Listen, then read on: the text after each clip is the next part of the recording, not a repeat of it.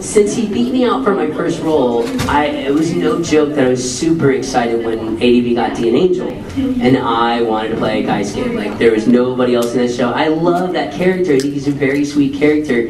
And I did an interview where I said, they're like, well, are there any roles you were really excited about auditioning for? And I was like, yes, I really want to audition for the role of, Daisuke Niwa in D.N.Angel. And if someone can't find the body of Kevin Korn, they should check small, shallow graves in my backyard. And I was just being silly. And the next time I saw Kevin, we were recording D.N.Angel, and I was like, hey, Kevin, he's like, hi, like, just walk on by.